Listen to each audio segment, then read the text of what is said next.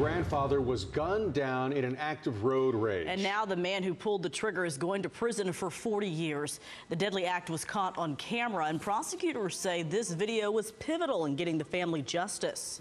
ABC 13's Alex Bozarjan joins us live with details tonight. Alex.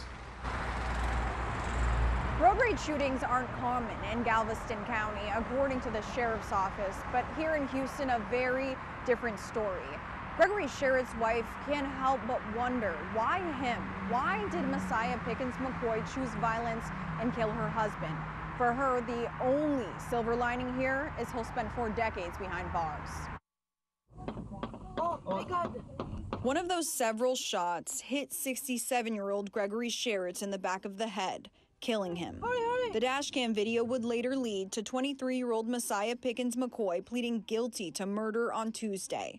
Motive in this case was road rage, according to the Galveston County DA's office. Sharretts was attempting to change lanes, apparently at the same time as Pickens-McCoy. D-Bird Sharretts, now a widow, is still too distraught to speak on camera 2 years after her husband's murder, but she did share chilling details of his final moments, saying, quote, "He drowned in his own blood after the bullet ricocheted through his head. This is just a nightmare, so surreal. Our family's lives will never be the same. Our youngest grandkids will never know what a generous and creative, energetic man he was." Let's go. Another shooting investigation was going on nearby on Shiloh Avenue, according to Texas City PD. And one officer heard the gunshots, began pursuing Pickens-McCoy, and later arrested him. Road rage shootings aren't common in Galveston County, according to the sheriff's office. Safe Roads initiative that we Unlike in Houston, where police just initiated a new crackdown involving a multi-agency partnership which will increase patrols on roadways, starting with the Southwest Freeway. Sharretts' widow says the fact that she lost her husband to road rage is still surreal.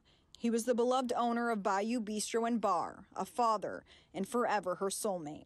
She said, quote, "Messiah stole precious time from Greg and in turn deprived family and the community of an ever creative and ever generous loving man.